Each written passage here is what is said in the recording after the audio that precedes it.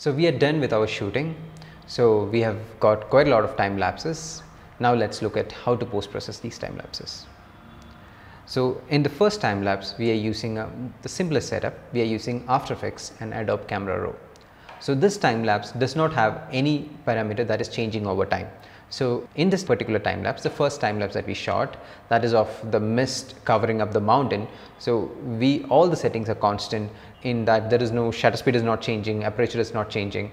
So ISO is not changing, everything is constant. So what we have to do is to correct one camera raw file and apply that to the entire sequence. So that's what we are going to do. So I'm in After Effects, I'm importing the time lapse. So make sure that the camera raw sequence is ticked. So this makes sure that the entire sequence is imported, not just one image. So import the entire sequence. So the camera raw dialog box is open here. So now let's take it to where we want it.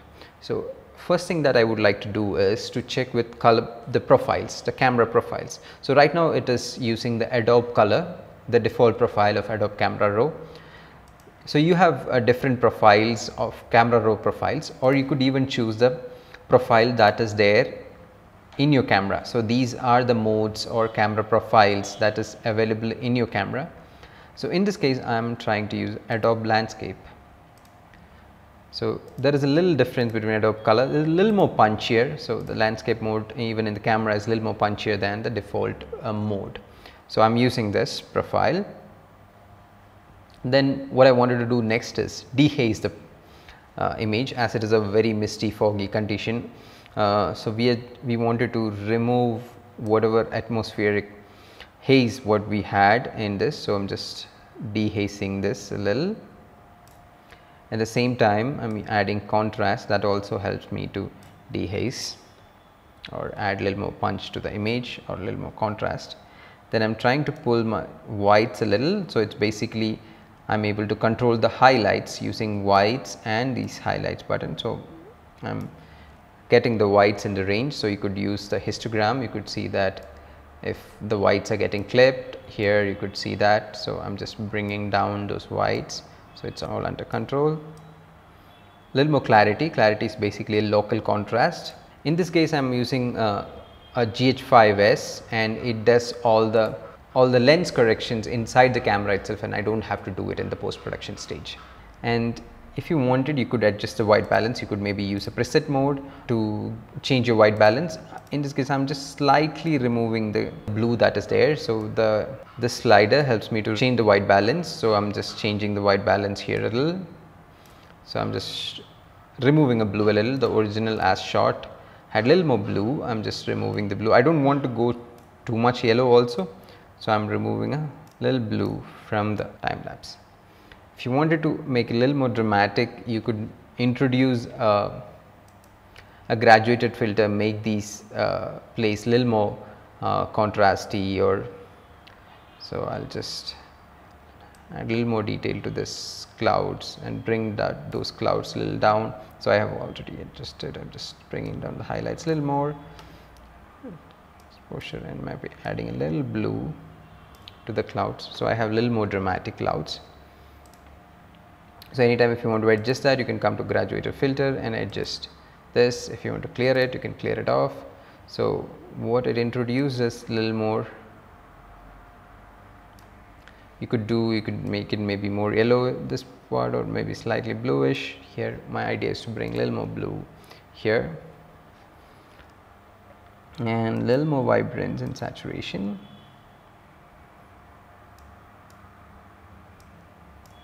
I think that's all what I wanted to do in this time lapse.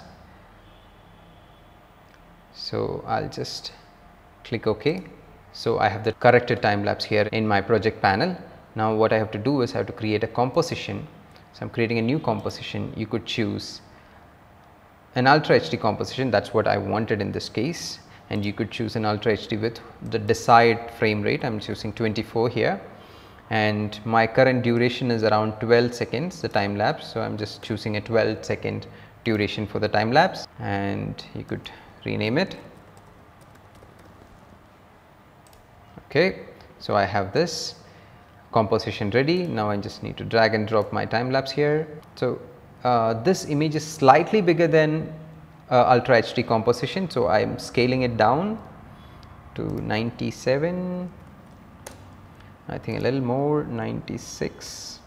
This completely depends on what resolution you wanted to output these time lapse to. You could make it to a full HD or a 4K, whatever you wanted. It's based on the resolution that the camera puts out. This camera is actually a 10 megapixel camera. It's mostly concentrated towards video, and the resolution, image resolution, is very low, but I find it very versatile to shoot time lapses. One is it's smaller size, makes me mostly what my time lapses go into a 4K timeline, and this is apt for that, and it works fine for me.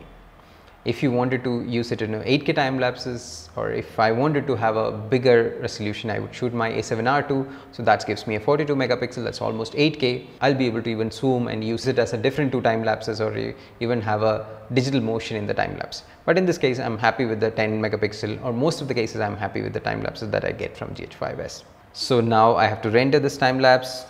It's normal. Let me export this time. I have already exported this time lapse, and I have the render time lapse. Let me show you the render time lapse.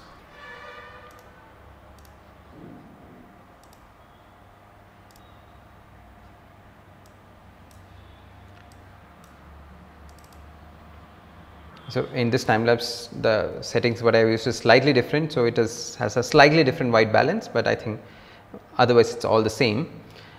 So one more thing that I want to talk about showing this time lapse, I'm playing back this time lapse.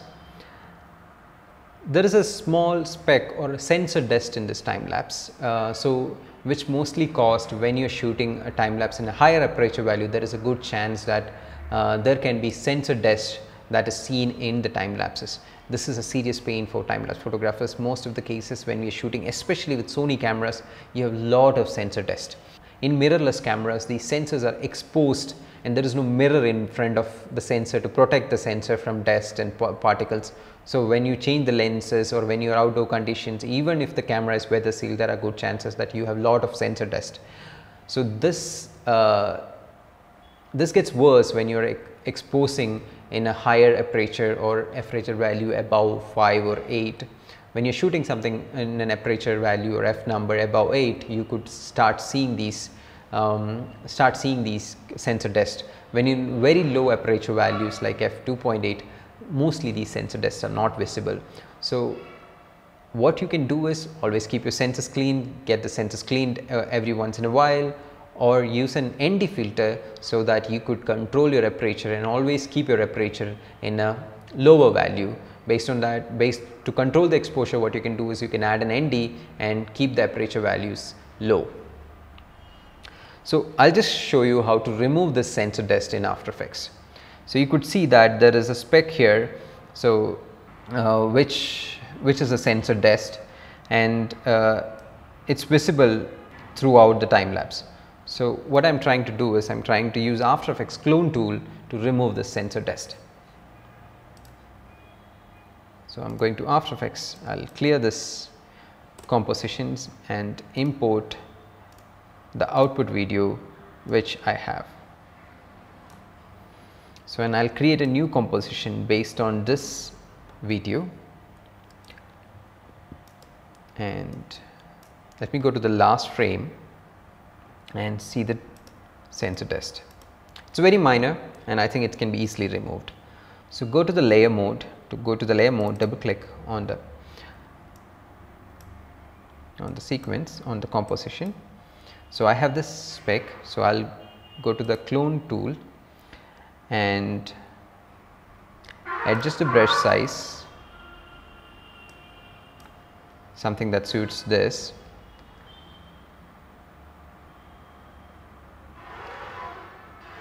Then go to paint mode. I'm choosing a constant here and going to pick up a point and paint on the top of it. So this kind of gone, but it's only affected in one particular frame, because in the other frames it's there, in the last frame it's not there. So what I'm going to do is I'm going to the timeline and open the paint, and I could see here I have the clone. So, I am just extending the clone throughout the sequence so that I have this clone effect throughout the composition, not only on the last frame. So, I will go back to the composition mode to see the effect. So, I will just drag back. So, you could see the clone, it's covered throughout the sequence and I have no sensor dust. So, in this case it was very easy and straightforward. Many cases it is very difficult. So, the best way is to try to avoid sensor dust as much as possible, but in many cases it is unavoidable, and in that case we might have to work in After Effects to get the results. Now, I will show you the final sequence after removing the sensor dust and doing the color correction and all those things. Let me show you the final result.